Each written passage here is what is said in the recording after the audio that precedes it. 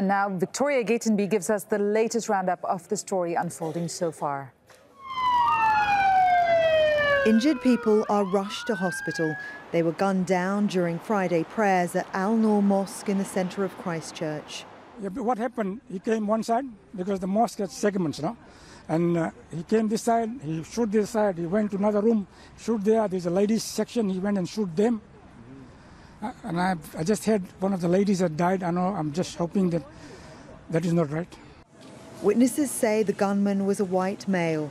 He was wearing military-style clothes and a helmet with a camera.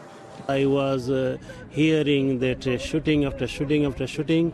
It went on about 6 minutes or more, and I could hear screaming and crying, and I saw some people were, drop dead. Linwood Mosque, about 10 minutes drive away in another part of the city, was also attacked shortly after the shooting at Al Noor.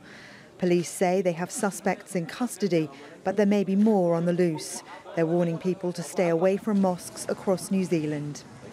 We are pouring resources into that area. Every available Canterbury and staff member and people nearby, other emergency services also, saturating that area with visibility to ensure that everyone who needs to get home can get so safely.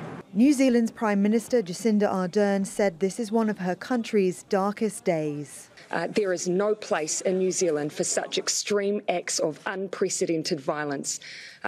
The people who were the subject of this attack today, New Zealand is their home. They should be safe here. The person who has perpetuated this violent act against them, they have no place in New Zealand society. This footage published online reportedly shows a suspect being arrested after the shootings. Police say they've also found bombs attached to several cars, which have now been disabled.